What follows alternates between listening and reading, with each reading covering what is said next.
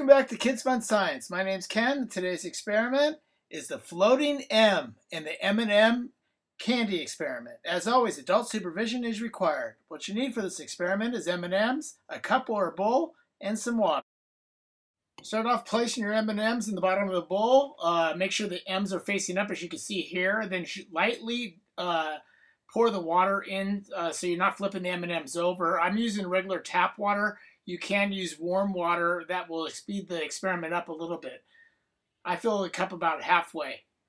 The floating M doesn't happen immediately, but the colors dissolving off the M&Ms happen almost immediately. The materials used for the colors of the M&Ms start to dissolve quickly, and you begin to see the colored dyes from the M&M dissolve as the sugar comes off and makes like a rainbow color if you pick multiple different colors.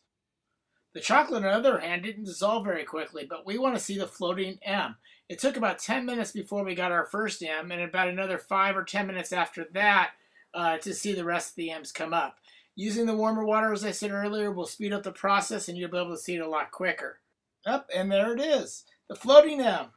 Well, how does the M float? Well, it's made out of edible paper, and you can see this on paper cakes.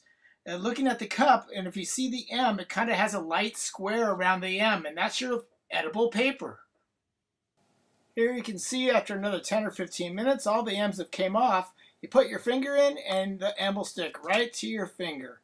It's pretty awesome. It doesn't have much of a taste when you give it a try. Go in there and get a second one for you, and we've got an M there too. So what we end up having is M&M fingers. I hope you enjoyed this video. Remember to click thumbs up and to subscribe. Thanks for watching.